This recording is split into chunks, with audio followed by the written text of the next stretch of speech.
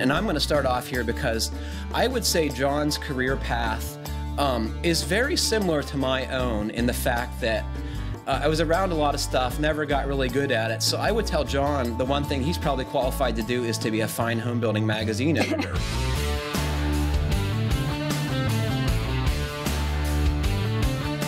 Welcome to the Fine Homebuilding Podcast, our weekly discussion of building, remodeling, and design topics aimed at anybody who cares deeply about the craft and science of working on houses.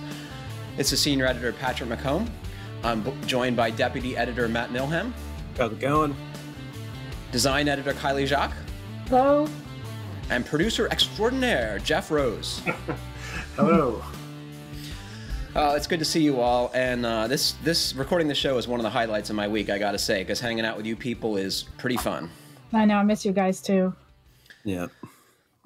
We got some great feedback on recent episodes. I'm going to start right off with my favorite thing. So Homerr left a comment on our podcast page.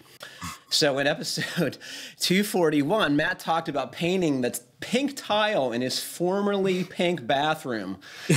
And Homerr tipped us off to savethepinkbathrooms.com, which, as you might imagine, is a website dedicated to the preservation of pink bathrooms from the 50s, 60s, and 70s. And gotta love it. Gotta love it. It's hilarious. So I encourage you all to check that out. But I learned that the trend with pink bathrooms came from Mamie Eisenhower, and pink was apparently her favorite color. She wore a pink gown with 2,000 sequins to Ike's inauguration. Also pink. The sequins are pink. Of course. So, Matt, you were destroying our country's heritage. I want you to know. I'm happy to do it. Right. I support you. My senior year of high school, my parents sold the house I grew up in, and we moved, I don't know, maybe a quarter of a mile to a smaller house that was built in either the 50s or the 60s, I don't know, but it had a pink bathroom too, and I was really the only one who used that bathroom. So I hated that thing, and I just could not, we bought a house with another pink bathroom, and you're like hated it ever since. You're like Mr. Pretty in Pink. You're redhead and surrounded by pink. Yep. Oh my God. The tile's still there. I mean, if anybody wants to strip the paint off. Oh man.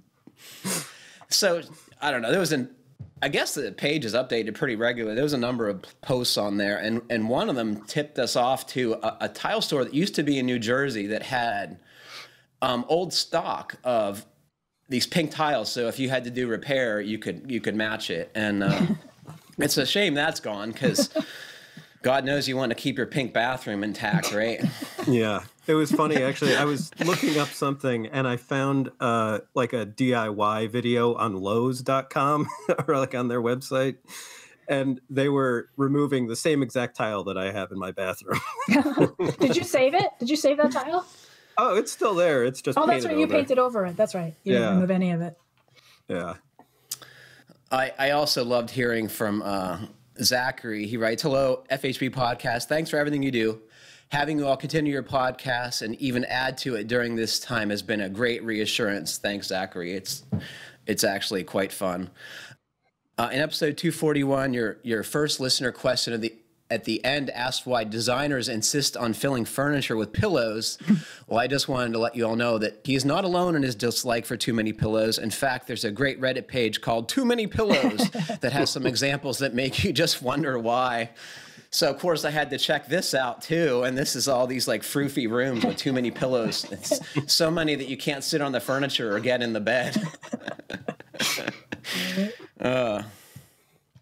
So what have you guys been doing? Oh, man. We joined our two gardens into one. So basically redid all the fencing for that. That was a pretty big task. I built a potting table. Wait a minute. Why did you have two gardens that were close enough to be separated by fencing? Well, so we had initially built one garden, and that was a food probably garden, right? Yeah, it was a food garden. They're all food gardens, but it was just in a space that had good sun, and it was a good spot for it. We didn't want to do anything too big because we weren't sure exactly how much we'd be able to get out of it or anything. And we're having to basically pick up all this soil ourselves. And, it's like, how much stuff do you really want to move? So last year I built this garden shed, and then we put another garden basically off of that. Right. And there was space in between the two, partly because there's a big swale that comes through, because I live sort of in the middle of a hill, I guess, a big slope.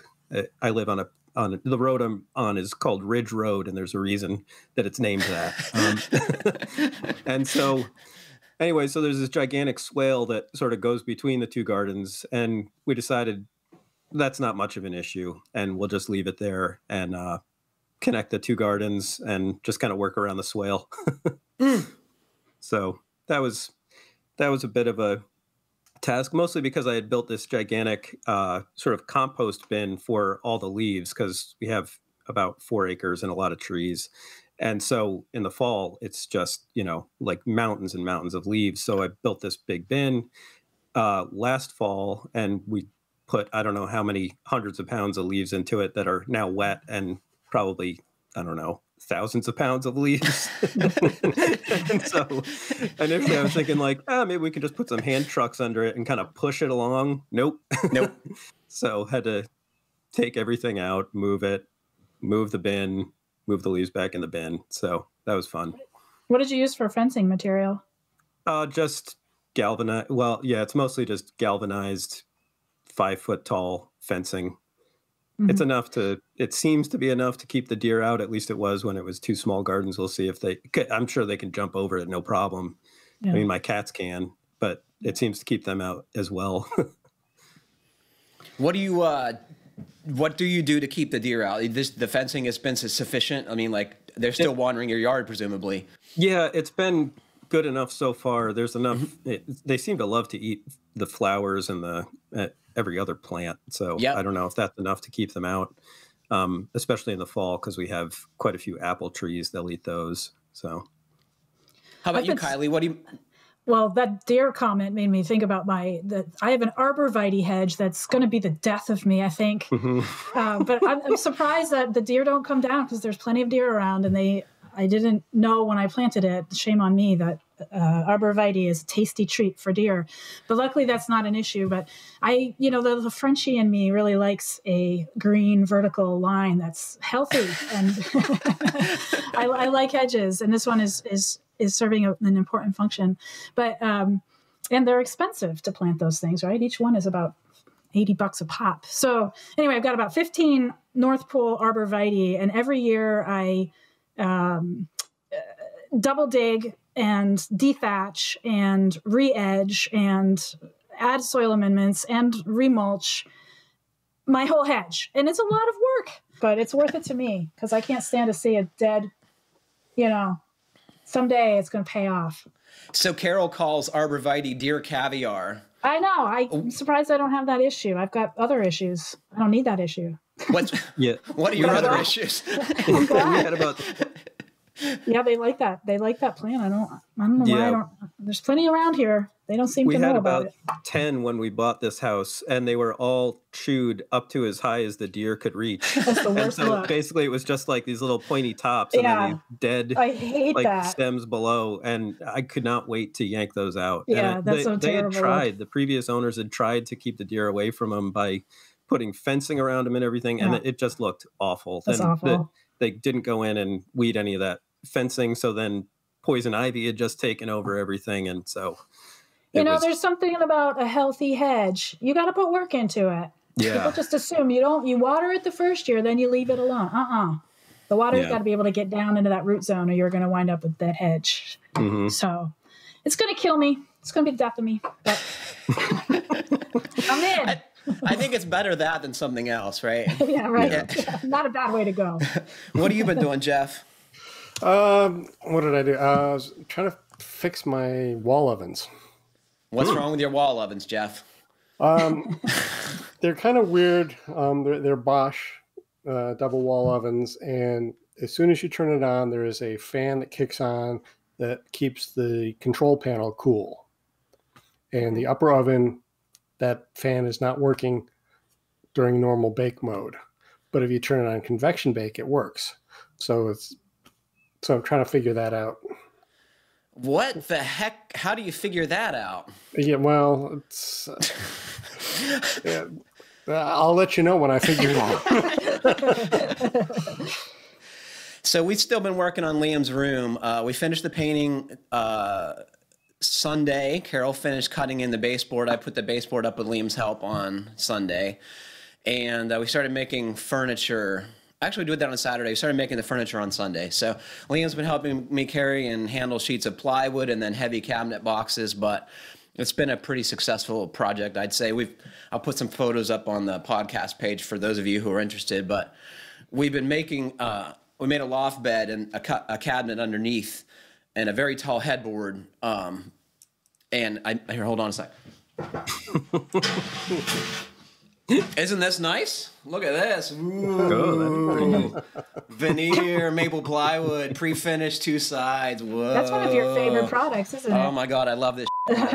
Hey, I have a question about Liam's bed. I was looking at that photograph, and I know it's not finished, but you guys are up inside of it. And so am I right to think that when he's lying down, he's not going to be able to see anything?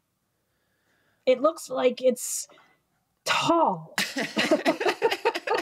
Like he won't be able to see the light of day. Like, so the mattress is 12 inches. It is a 3-sided box.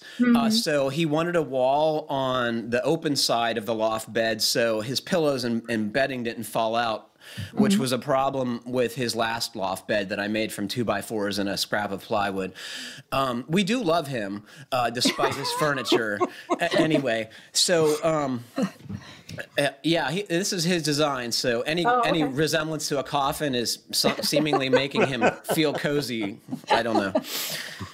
So it's also 4 feet off the ground, right? So the next step is to build boxes that will have drawers in them, and those will be the steps to get in there. So the plan is to have 3 steps about 20 inches tall, and that'll get him to the top of the mattress pretty comfortably. So it's all very exciting here. We're keeping busy, and I got to say this is the first project that I've like made Liam be my helper, and that involves a lot of tongue biting on my part and extreme patience on his. So he's a huge help. I physically at this point in my life can't lift, sheets of plywood by myself safely. So it's good to have a young man to help me. So should we take some questions? What do you guys think? Yes. Why not? All right. This comes from Mike from Richmond. What up, FHB gurus? I have a natural gas furnace and AC whole house unit for a 1-story, 1,750 square foot ranch. I'm looking at replacing the 20-year-old AC unit. The unit is in the garage with the outdoor unit that bakes in the sun for most of the day. I built a 4-foot tall fence to help hide the unit and provide some shade. It doesn't seem to be doing much to block the sun. What are your thoughts on relocating the outdoor unit on the far end of the house where it will be in the shade 100% of the time? The current outdoor unit is about 25 feet from the coil. The additional distance would be about 25 feet for a total length of about 50 feet. I'm not sure about what this would cost. The crawl space has a decent amount of room to get around in. So, do the gurus think it would be worth the additional cost to run power and tubing to the outdoor unit? Or am I overthinking this like I normally do? Thanks for the awesomeness of your show. Mike from Richmond, Virginia. Wow, this is a good question. So his question in a nutshell is, getting this outdoor unit out of the sun, is it going to save him money? Enough money, in fact, to pay for the cost to move this thing when he replaces the unit. Oh, we've lost Kiley again. No, you're still there. Okay, my bad. She's just not moving. So what do you guys think of this? Does this make sense? Is it worth moving this outdoor unit to get it out of the sun? Go ahead, Matt. I know you got strong feelings on this. I don't know if I have strong feelings on it. I would say it's not worth moving the existing one out of the sun. Maybe if you're gonna, get a new system, you can put it out of the sun, when you get that one installed. But there's not really much savings from getting those things out of the sun, as far as I understand. I mean, it's mostly the air temperature that you're concerned with, and the air on the shady side of the house, the ambient temperature of the air is exactly the same as on the sunny side of the house. Like, you feel hot when you're in the sun, but the air temperature is the same whether it's in the sun or the shade. So the unit itself might be a little warmer, but the temperature of the box itself doesn't really play much of a role in the compressor and heat exchanger's ability to get the heat out of that refrigerant. I bet that's news to a lot of people. Not really. It stands to reason. If it's hot, Yeah. Well, I mean, the way these things work, the compressor essentially is raising the temperature of the coolant. Gas. Yeah. It turns it basically back into a liquid and compresses it, raises the temperature, and then when it goes past the expansion valve, it expands again. The phase change results in a temperature drop, and that's basically what ends up cooling your house. That goes through another heat exchanger, and it sucks the heat out of the air that's passing over that heat exchanger, raises the temperature of that gas again, and then it goes back and cycles back through again. So the fact that the outdoor unit is hot, I mean, it's intentionally hot for one, but like the additional energy coming from the sun isn't really doing that much, to my understanding, to really affect its performance. I think to understand this most easily is the outdoor unit is using huge amounts of air with a big fan, and that's what's cooling the coils. And the sun has very little effect on it. And this isn't just what Matt and I say. And I did enjoy Matt's explanation of the refrigeration cycle. That was awesome. But this has been researched. And the Florida Energy Systems Consortium did a study.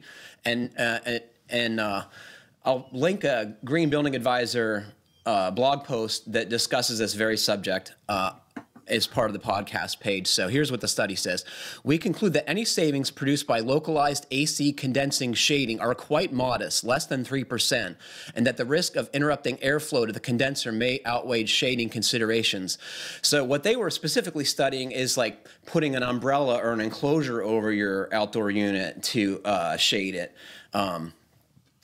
So the preferred strategy may be a long-term one, locating the AC condenser in an unobstructed location on the shaded north side of buildings, and depending on extensive site and neighborhood level landscaping to lower localized air temperatures. So if you can put it in some place that the air temperature is lower, you are likely to see a boost of efficiency. I think it would be very hard to quantify the savings, and I think it would be very hard to justify moving in an existing unit. And maybe replacing it, as Matt suggests, it might make sense, but I would spend that money doing something else to improve the efficiency of your house rather than... That's sort of interesting to me that oftentimes you see people plant, speaking of arborvitae, you'll see like a ring of arborvitae around a unit. Do you think they're trying to, and plants, don't they lower the air temperature? So wouldn't that stand to reason that might bring it down? Not that it results in cost savings, but I just see that a lot. You see units surrounded by planted evergreens. If I had to guess, Kiley, I would say that is more a method of screening. Yeah. Because, unlike myself, some people find the outdoor air conditioning unit to be unattractive. Right. That's what I always assumed it was for, but I don't know. Maybe there's more to it. Maybe not.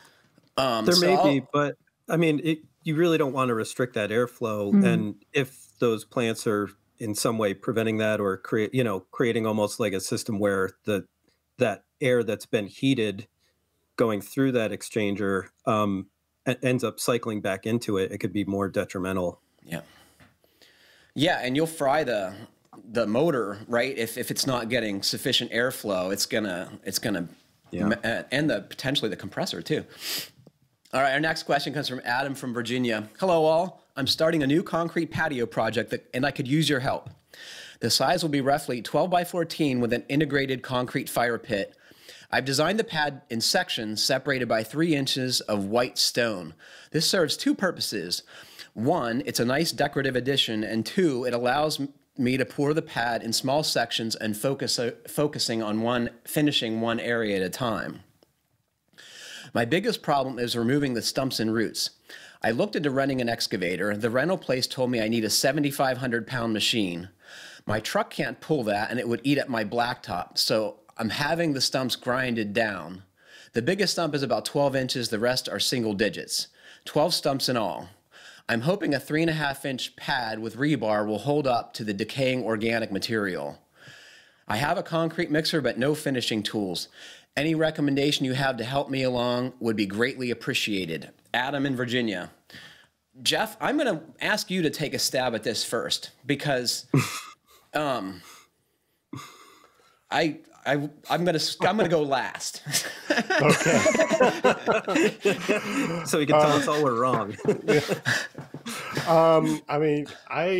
Well, first of all, I have rented a small excavator and they delivered it, but it had rubber treads, so it didn't really dig up the blacktop. And based on the sinkholes I have in my front yard from some old stumps, I would try and get rid of them. Matt, you want to go next? Yeah, I mean, the longevity of any pad, it really depends on the soil below and, the subbase and whether you've compacted everything well. And organic soil to start with, you're going to want to get rid of all the topsoil. And if you've got those root systems and stumps in there, they're going to eventually rot away, and then you're going to have a bunch of voids. And I mean, you really need to get all that stuff out of there completely if you want this to last for a really long time. And then depending on the kind of soil you have underneath, I mean, if it's not compactable soil, you need to excavate quite a bit anyway, and then put a subbase in there that you can compact, to be able to support the pad. The rebar is not going to be enough to sort of, keep it from either cracking or sagging or whatever, unless you did like a post-tension slab and, had some sort of footings or pilings to just kind of, support that on the edges. But the fact that you want to segment this thing kind of negates that as a possibility, I think. So I don't know exactly what the solution would be, but it really depends on your soil type and how far you're able to ground that stuff down, I think. Well, if he had Kiley, what are you going to say? Well, just to see, if he had it professionally done, how far do those guys typically grind out a stump? I mean, do they get into the root zone, or they just, how far down does it go? The idea is just to get it below the established grade, right? So you can plant over it, and you only need a couple inches of topsoil to grow grass in most cases. Yeah, but so that's all what he's doing. That's not what he's doing. Mm-hmm. So he's got to get them out. You have to get these out of here. You cannot build on stumps. And even if you have them ground out, they don't take out the roots when they grind stumps. There's still tons of organic material that's going to rot. And then your slab is either going to settle or it's going to break, like Matt suggests. I mean, you can't pour concrete on this. I would say if you don't want to, and yes, they deliver equipment on trailers. You don't need to tow it behind your truck. And yes, they have rubber treads, so they don't destroy asphalt. It's actually a very good machine to use on established asphalt or concrete for this very reason. And the treads inside of tires spread out the load a lot, so you're not putting as severe a point load on your existing landscape or on your flat work. So if you don't want to deal with all the roots and the stumps, build a deck. Then you're talking about localized footings, and you're talking about removing, 1 or 2 or 5 stumps instead of, all of them. I think that's a great idea. And as Matt suggests, you need to get the topsoil off. And if you're going to do digging to pull all this stuff out of here, you've messed up the subsoil. So you're going to have to compact this in, 6 or 12-inch lifts. So if you're not going to build a deck, I'd say hire someone to do the site work, because it's way more than you're thinking it's going to be. Yeah. If you haven't taken those trees out, I mean, a better way to get rid of trees when you're doing a project like this is to just push them over so that it rips up the whole root system and everything while it's happening. I mean, when you see guys, out doing site work for big building or whatever, they're not cutting down the trees and grinding out. Yeah, the land clearing. they're going out there with an excavator and just pushing the trees over. Huh. Yeah, or they cut them off and they leave like a 4-foot stump. Yeah. You need that Right, so they can lever push to it, then yeah. push over with a machine. Right. But I think people who are inexperienced with this cut them too low, and then you're physically You're digging them out. Stuck with the Right. roots. Yeah. I have a couple anecdotes to explain this problem. My neighbor's house was built about 20 years ago, and it's on a very steep site. And the driveway goes up in front of the house at a pretty steep angle, and it curves around to the garage. And several years ago, we started noticing a sinkhole in the center of their driveway. And what had happened was the original builder had buried a huge stump in the driveway, which is like the lowest thing you can do because it takes 20 years for it to decay to the amount that it shows up with as subsidence.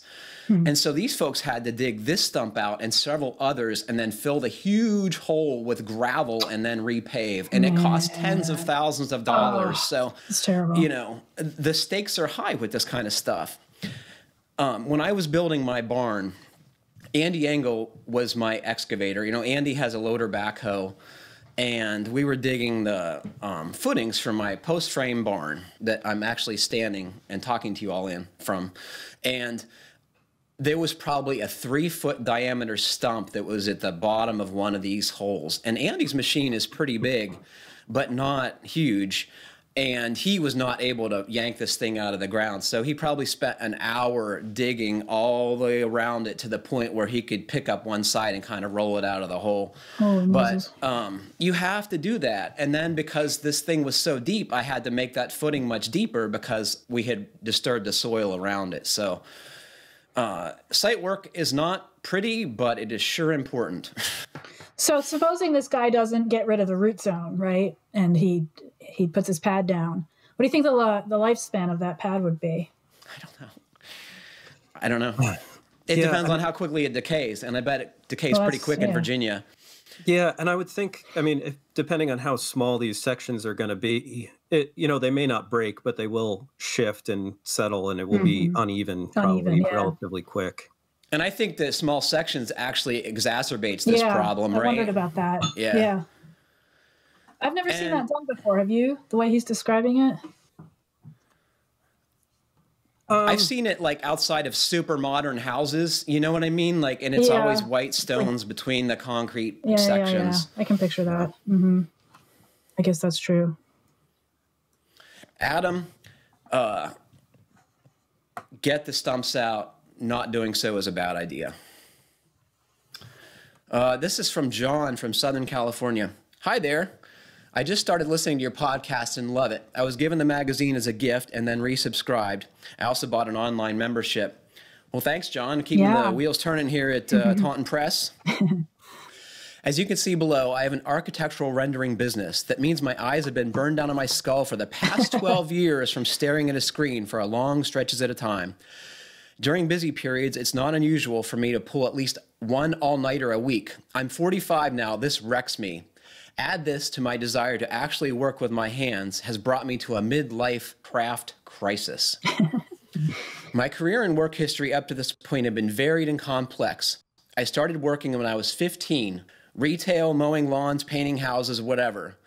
I proceeded to become a reprobate until I was 23. During those formative and adventurous years, I worked menial positions in trades, and by that I mean digging ditches and stuff.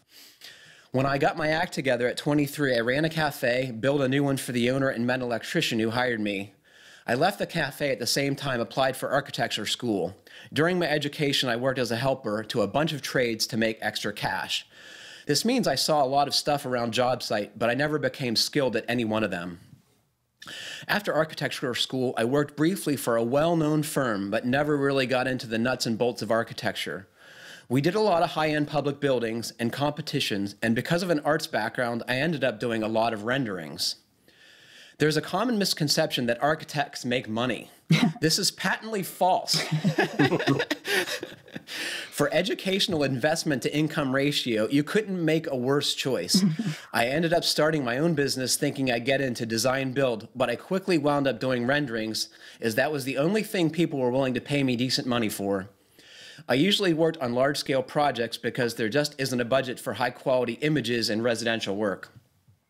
The only residential project I did was a renovation of John Latner's Silvertop house in Los Angeles.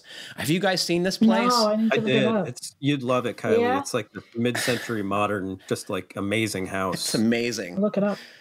So there's a link on the podcast page for those of you listening. You should definitely check it out because it is some jaw-dropping modern architecture. My great desire is to own my own custom spec design build firm. I'm lacking in many skill areas. I do not want to sit in front of a computer for the remainder of my life, but I'm also 45, which means starting out as an entry-level carpenter might not be realistic. I could try to get a job with a contractor, but I don't have enough experience to be a foreman. What would your suggestion to be to set me on my desired path? I've worked for myself for a long while, so working for someone else might not be possible. I might not be attractive to a potential boss. Unfortunately, Southern California has a forgiving climate, and you wouldn't believe what passes for detailing a house here, and I don't actually know what it really should be. Think flashing?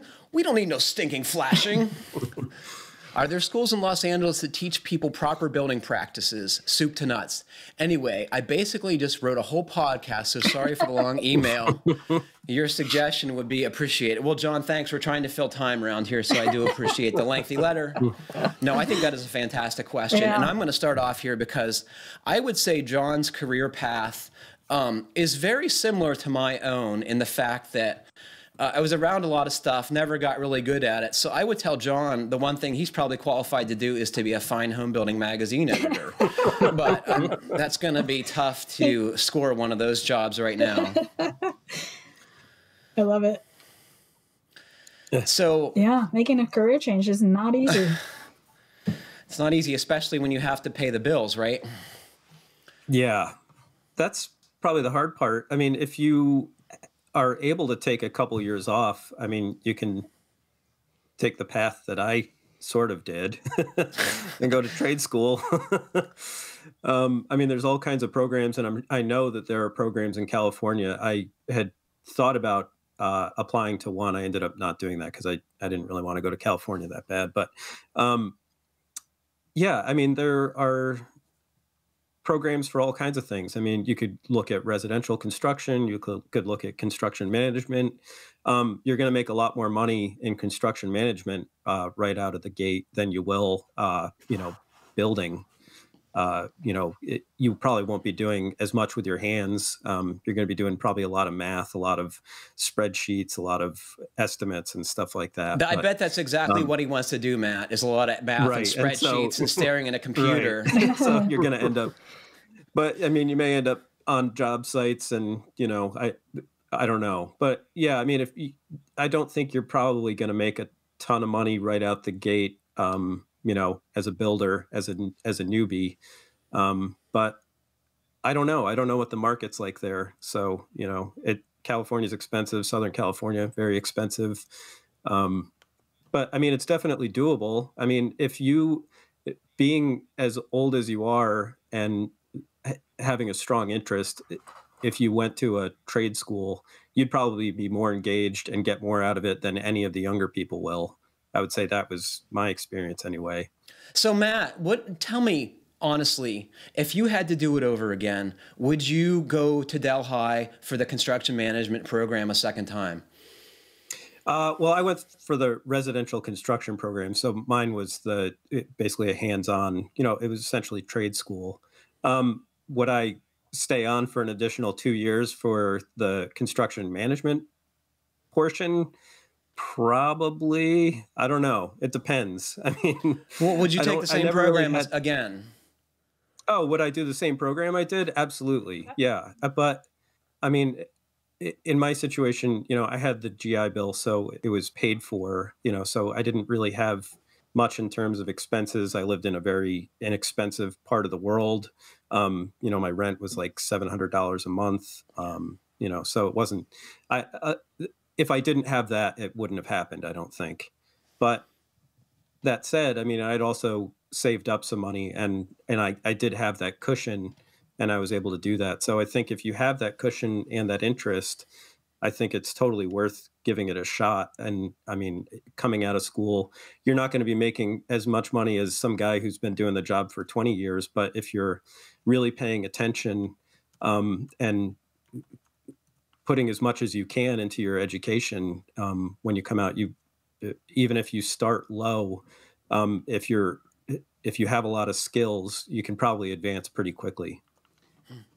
Do you think that Skills USA would serve this guy in any capacity? Could he make use of that program without being an established student? Although I did find, I don't know if it's in LA specifically, but the California Department of Education has a building and construction trades program that has a specifically cabinetry, millwork, and woodworking path. There's like 4 different things that they offer. But I was thinking about Skills USA. Is there any way to get involved and get hands-on skills through that organization, or you have to be affiliated with a school program to start? I don't know. Everybody that I know who's been involved in that has been in some kind of a school program, as far as I know. And I did participate in that when I was in school too. And everybody that, I was competing against were all, people from other schools. So, and I've gone to the nationals a couple times just to basically watch that. And all those students are in schools, and that's a great program. But it's everything. I mean, it's trades, it's, cosmetology, it's, everything that you could imagine that you could, go to school for. That's a trade. Pretty much they have a competition for it. Well, they have competitions, but they also have training programs, don't they? Yeah, that's the thing. I never saw any of that side of it. I think they do. That probably exists, but I haven't participated in any of that. What do you think, Jeff? What should John do? I just, because he's starting at 45, I would think about, a more technical thing, something like HVAC or. Because of his body? Yeah, more or less. Yeah. Because that's something you can, if your body's not accustomed to it, it's going to take you a long time to be able to, do that all day. Yeah. Especially since he's been sitting in a chair. Yeah. Yeah, because I know what it does to me. Yeah, all of us. John, I've had these thoughts for the last 10 years of my life, and I'm about your age. I'm a little older. I always wanted to be an electrician, and sometimes I think about it now, like, how my life would be different. But it's very scary to change jobs, and I'm very blessed that my job suits my attention deficit disorder to a T, because I get to do so many different things, and largely I get to decide my schedule. You know what I'm saying? So I'm very lucky. To satisfy my need for handcraft, I'm voracious on the home projects. That's my creative outlet. I love the problem solving associated with that, especially when you're working with a limited budget and existing conditions. You get real creative. And I love that about handcraft, that it gives me that outlet. So I don't know that I have any good advice for you. You're a fantastic artist. I looked at your website, and, it's going to be tough for you to make as much money as you do, given how skilled you are at what you do. I might tell you to try volunteering at Habitat for Humanity just to scratch that itch. But if you really want a career change, you're going to have to get some training, no matter, what climate, how forgiving it is. And I'm always an advocate of learning on the job. So if you use your architect connections to find the good builders and learn from them and hope you can climb the ladder quickly. And given at least before the outbreak, the skilled labor shortage, you could advance pretty quickly. So, I didn't learn much in school. I learned a lot on the job. So my experience is probably different than Matt's.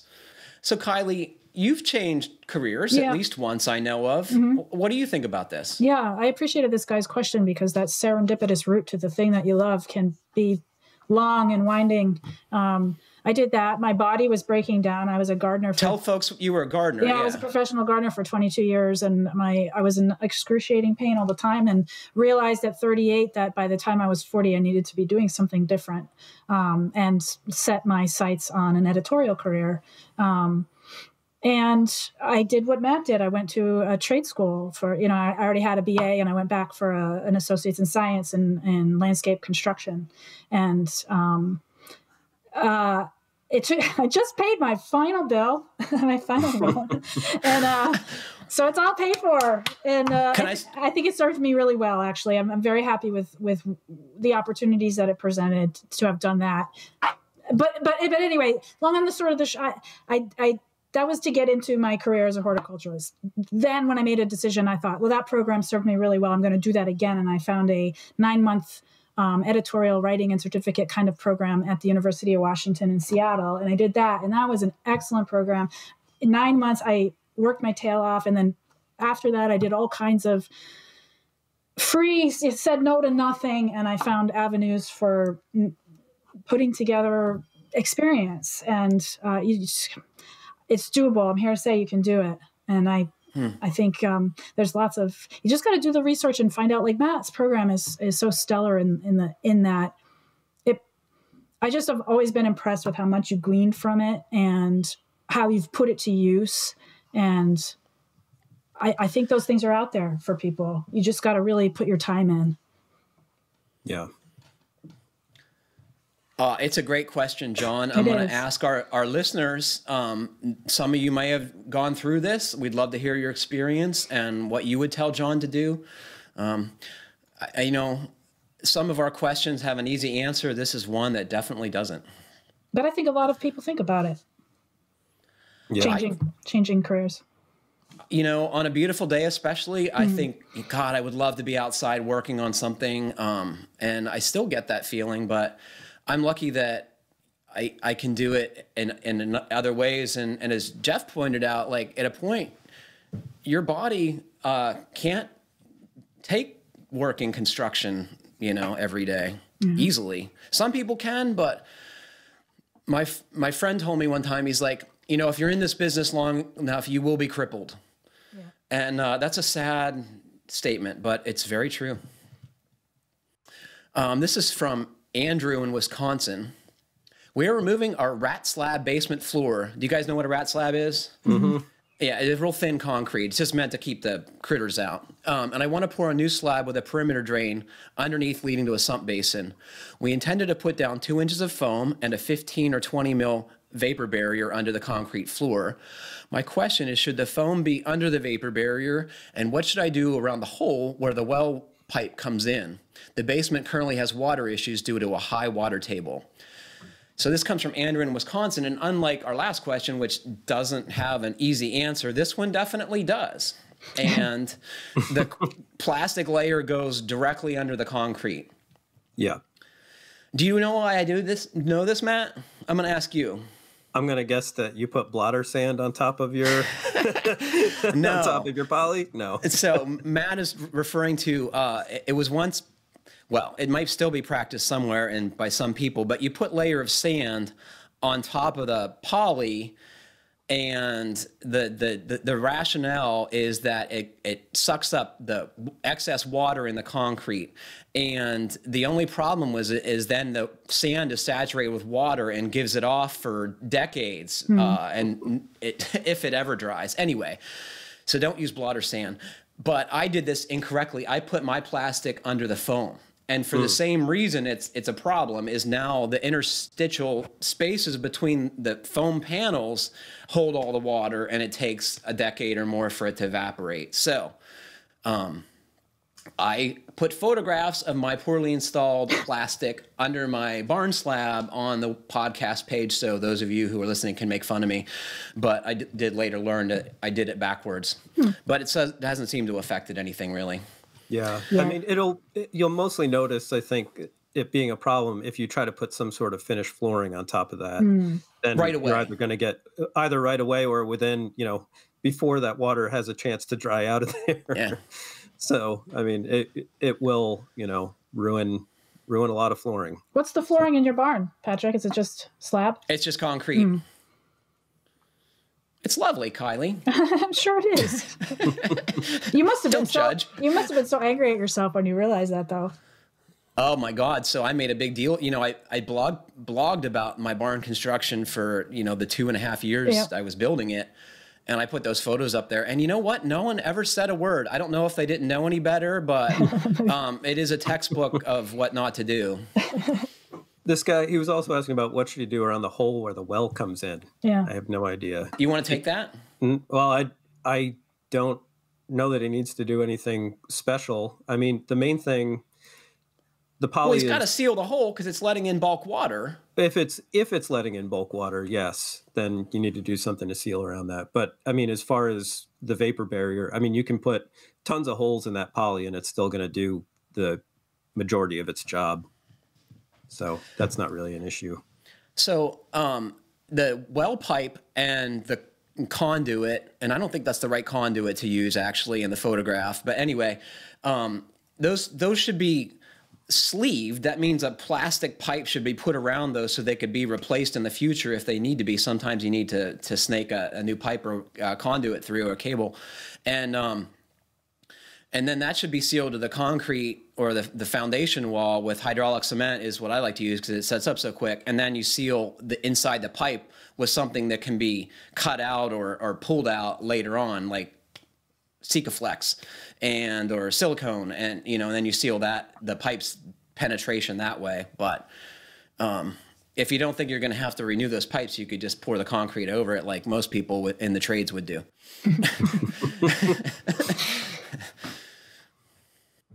What do you guys think about that whole thing with I'm pleased to see that he's going to put insulation under his concrete slab. It seems like very few people are willing to go the extra step and spend the money and effort to do that. I think that's a wise choice. Yeah. You can't do it later. Well, he's doing it a little bit later, but he has to go through and tear out that entire rat slab. And that's not fun. All right, folks, so hold tight. This is another long question. This comes from Joel. Hello, FHB crew. I recently finished my walkout basement in our ranch house in Michigan while finishing every single back episode of the FHB podcast. Boy, you are desperate for content, Joel, I tell you. And I'm having some issues with the space being quite a bit colder in the fall, winter, spring than my upstairs. It's a pretty big difference in the spring and fall and less of a difference in the winter. There is a small unfinished utility/storage area on the southernmost side of the house where we have our water heater and forced air HVAC system. There's 2 finished bedrooms with carpet, a living room with floating vinyl floor tile, a small finished walk-in storage closet, a small bathroom, and the last 25% is my unfinished workshop. So I'm going to stop right there. Part of the reason I picked Joel's question here is because I wanted an excuse to show Joel's workshop. And when he describes it as unfinished, I don't think that is a fair characterization. It is a lovely space, and I would never leave there if it were mine. The small workshop back wall is all spray foam with closed cell foam, but the side wall remains the concrete foundation. The rest of the walls in the finished area are also spray foam with closed cell, as is the rim joist. The master bedroom on the main floor also remains quite a bit colder, as it is the furthest from the furnace. There are only 2 dampers in the utility area that go to the main floor laundry and main floor hallway. I turn those off in the winter, but is closing 2 dampers and some vents upstairs going to increase the static pressure too much and damage my equipment by not working at 100% capacity? I've heard of bypass ducts, but not sure that applies or is a good solution. If you need more info, please ask, but I'm looking for ways to fix this problem so we don't have to freeze at night in our master bedroom and we want to spend more time in the basement. I would too. I'm a woodworker/finish carpenter that spent a lot of time building out down there, and my family doesn't want to spend any time in it. We resorted to space heaters to get the space somewhat comfortable. Do I need to have it zoned, install additional dampers? All the ductwork was done to code, inspected, and signed off by the township, so I don't think the problem lies there. There also isn't much space for a mini split, and I doubt the township would allow a wood stove in the basement. The furnace is 15 years old, so should I just get a new one with variable speed to allow it to be zoned properly? What do you guys think? Any suggestion would be welcome. Bam. I don't know, man. Seems like there's a lot going on there. One, I mean, is the furnace sized to be able to, take on this additional space? Does he have a thermostat down there? I mean, there may be a reason that there's not any heat getting down there if the furnace doesn't know that it's cold. I don't know. I mean, you probably have a lot more thoughts on this than I do. I don't like forced air systems. Yeah. You first need to figure out, is it a problem of capacity or air delivery? And the easiest way to determine that is to get a manometer from Amazon for $40 or $25. Check the air delivery to all the registers. The idea is to get them having about the same amount of air coming out. Obviously, larger spaces, you want more air delivery. Smaller spaces, you want less. And I think in part of his email nailed the likely problem in my mind is that the furnace is the way other end of the house, right? So it's all the air is used up by the time it makes it to the other end. So you need to tone it back. And as he suggests, closing the dampers might be a good suggestion. But as he also suggests, if you do close off too much, you're not getting enough airflow through the heat exchanger. And if it overheats, it can damage the furnace or cause other problems. So my suggestion would be to find a good HVAC contractor, and that's difficult. You might be better served by contacting first a company that does home performance evaluations, and they can either refer you to an HVAC company, or they often figure out these kind of problems themselves. But it's going to take some diagnostics work, and duct work, frankly, is seldom done well, and it can be inspected. And I saw in the photographs he sent us that the duct seams are all sealed, which indicates good practice. But from every takeoff, which means from every heat run to every register, you need to be incrementally sizing down the ductwork to maintain the airflow going along. You can sometimes keep the airflow consistent with dampers, but that has its own trade-offs, as he indicated. So you really need somebody who's more knowledgeable than us and who can see what situation you're dealing with. If you want to dive into this yourself, I'd say get the anemometer. Am I saying that right, Matt? Manometer? Manometer, an airspeed meter. I think that's what it's called, yeah. And you hold it up to the different registers and see what your airflows are. If they're vastly different for similar size spaces, you start there. And oftentimes the registers can be closed to boost the airflow to the others. So give it a try. What do you got to lose? And when he says he doesn't have room for a mini split, I mean, there must be one wall. I mean, you can put them anywhere, right? But you have to get the refrigeration and the electric line outside. So maybe that's the difficulty. And I don't know. Spend time in your shop. Let the family stay upstairs. So I saw on the... Why do you think that is, Patrick? Why do you think it's so hard to get a good HVAC guy out?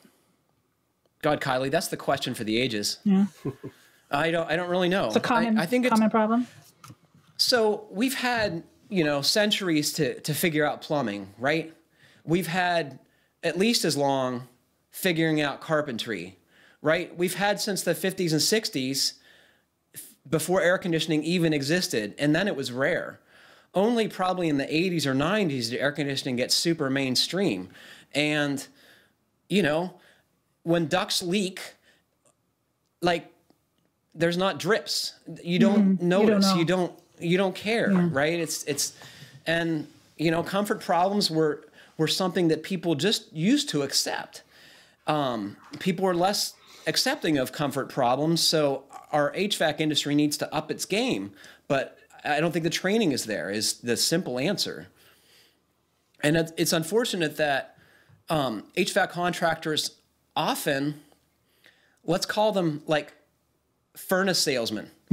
Seriously, if your furnace is 15 or 20 years old, no one's going to tell you to fix it. They're going to say, you know, the efficiency improvements justify you're putting a new furnace in, and the role is to sell you a new furnace, and they offer, you know, financing, and they'll throw in air conditioning at the same time, and all of a sudden, you know, like they're making a real sale. If you're spending $200 or $300 to fix your furnace, the tradesperson is not taking home a lot of money in reality, right?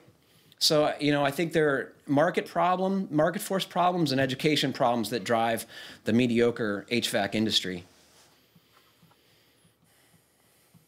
Thanks. And people like Matt don't want it anyway. Yeah. What, Matt? But I mean, going back to the guy who wanted to change careers, I mean, like if you're going into HVAC, those guys, if you're good, you're pretty much printing money. I mean, that's a great career to go into. Why do you say that, Matt? What makes you think that trade is different than others? I don't know that it's necessarily different than others, but I mean, I don't think that you're going to have trouble finding a job. I mean, it's one of those things that, you know, like especially on the commercial side, you know, those things are getting serviced or replaced constantly. So I would point out too that ductwork is way lighter than like cast iron pipe or LVLs, or, you know, I mean, like furnaces are heavy, but you move them on a dolly. You know, sometimes you have to boost an air handler up in the attic, but you have, you know, either equipment to lift it or a helper, or, you know what I mean? So Joel should go. What's that guy's name? Wants to make his. Needs to look into the HVAC line. Yeah. Oh no, that would be career change. John needs to explore the HVAC career. Yeah. So, man, Joel, use your, you know, contacts in the business if you're a carpenter to find the good HVAC people, and you probably know who they are if you guys are building new houses. You can tell the difference oftentimes by the amount of noise and cussing they make as they work. So on the Facebook group that I follow regularly, I saw this photograph, and then someone else sent it to me. I almost sent it to the podcast. Yeah, so everybody thought of you.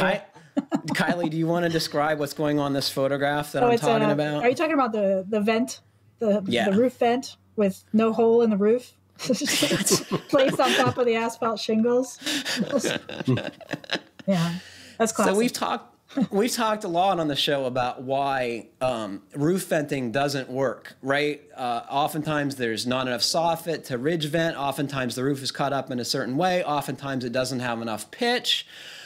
But not having actual holes cut in the roof is not one of the things we've talked about. But apparently that is another roof venting problem that you can experience. Did you see this one? No, unfortunately, I keep getting kicked off the thing. Matt, it's a mushroom vent, right? It's probably like 2 foot in diameter, and the guy has it picked up from the roof, and there's just shingles running underneath it. Like they stuck it on there. Sounds like something from the Roadrunner. Just painting an opening on the side of a mountain so the coyote will run into it. A purely decorative mushroom vent. Yeah, who would do that? Because they are beautiful. Yeah. Yeah.